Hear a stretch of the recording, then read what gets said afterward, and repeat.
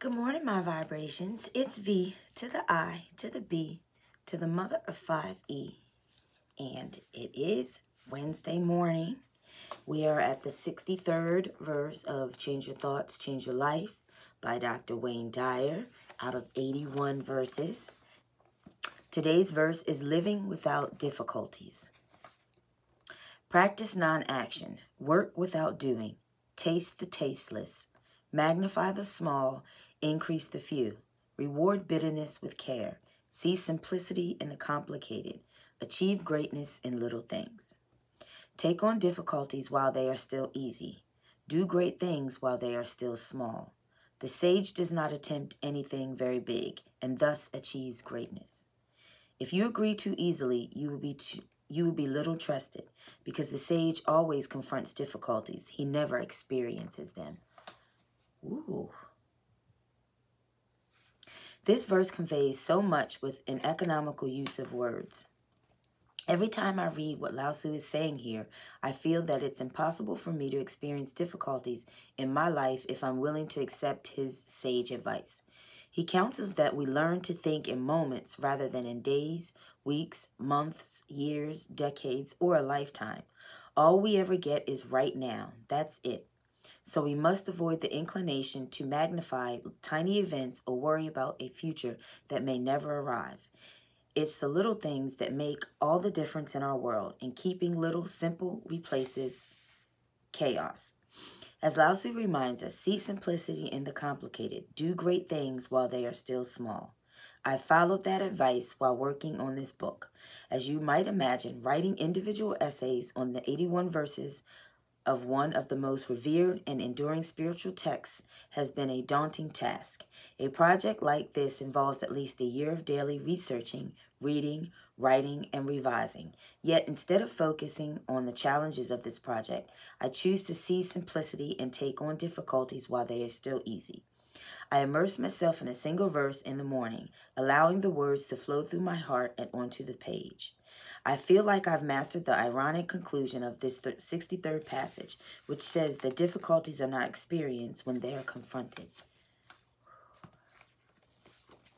This, then, is the wisdom of this verse. There's no such thing as difficulty when you live in the present moment, doing only what you can right now. So examine your thoughts about what you call the troubles in your life. Can you shift to thinking of every undertaking as not only manageable, but easy and small as well? After all, how do you pursue a difficult course of study that will take several years to complete? By not projecting yourself into the future or using your present moments to worry. How do you get through the long, difficult process of giving birth to a child, moment by moment? I've watched my wife do just that during the years she has she was either pregnant or nursing, delivering 5 children in 8 years. As Lao Tzu teaches, if you don't attempt anything big, you will achieve greatness. Almost every morning, I do a 90-minute hot yoga class with 26 postures and 2 breathing exercises.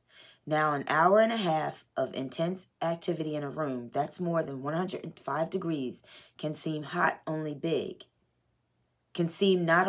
but very difficult as well. I've learned to change the way I think about this daily routine that I enjoy so much, and now I find it to be easy. As the first breathing exercise begins, I keep my mind and body totally focused on what I'm doing in the opening moment.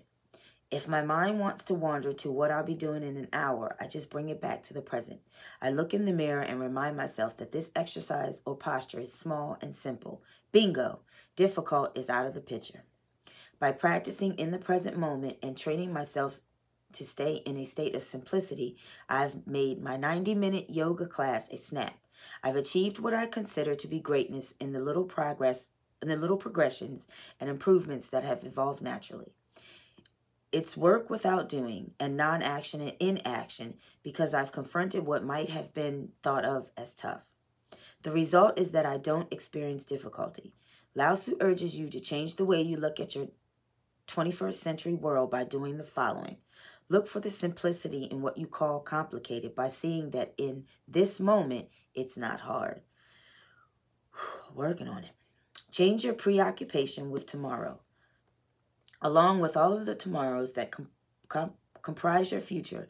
My friend Byron Katie, whose husband Stephen Mitchell created a wonderful translation of the Tao Te Ching that I've incorporated in this book, gave my favorite definition of insanity. To believe that you need what you don't have is insane, I'd add. Believing that you can't be content and happy now because your future appears to you to be difficult is another form of insanity. Look at what you have and realize that you're obviously fine in this moment.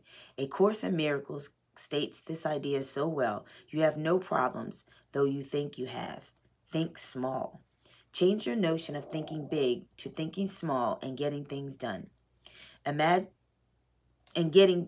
Change your notion of thinking big to thinking small and getting big things done. Examine whatever it is that seems so enormous that it terrifies you to start. Then shift your thinking to see what can be done today in your precious present moments, completely ignoring the overall picture. Your accomplishments will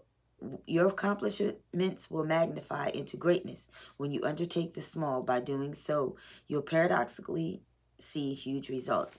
And this is what I did yesterday with having to get this paperwork done for SSI. I did what I could do now instead of worrying about the bigger picture was to get in contact with Ann and set up a time for us to talk. So, perfect. Here's Do the Tao Now. Set aside some time today to focus on the biggest challenge in your life. Break down whatever it is to one thing that can be done today, right in this moment. Erase the big picture. Simply do what you can now and let everything else fade. Write the opening paragraph of your novel. Lay out your blueprint for your home you want to build. Sign up for one course at a local educational institution. Go for a 2-minute run. Be in the now. See how doing the Tao at this moment brings big results by paradoxically staying small and simple. And there you have it, the 63rd verse of Change Your Thoughts, Change Your Life by Dr. Wayne Dyer. I will put the Do the Tao Now in the description. And I will see you guys later. Oh my gosh, I'm going to have 2 videos up for you today. My 100-day reality challenge, and I am getting a cleaning video up for you. Because I have the 2 cleaning videos. I have still have my Scentsy videos. Like today's verse was saying, to actually take the big things and make them small. So that's what I've been doing. And for this couple of days, the big things to me have been things that going on in my life, and really not YouTube. So I apologize for not having all those videos up. But this week I am really working on them.